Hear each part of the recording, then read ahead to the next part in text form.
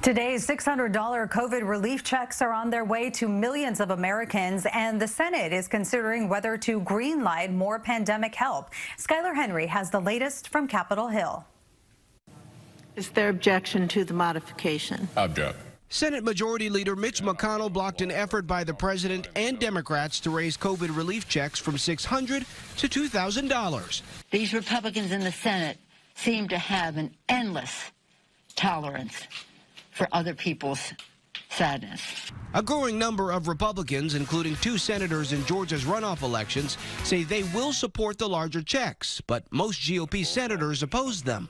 The Senate will be back in session this afternoon. Last night, Senator McConnell filed new legislation tying larger checks to restrictions President Trump wants on tech companies and the creation of a commission to review election results. President Trump is still at his Florida resort, but has Georgia on his mind. Monday, he'll travel to Georgia and rally for the 2 Republican senators fighting to keep their seats and the Senate under Republican control.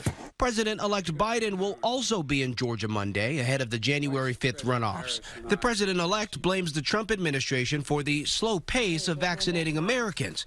So far, just over 2 million doses administered as opposed to the 20 million forecast by the Trump administration. If he continues to move as it is now, it's going to take years, not months, to vaccinate the American people.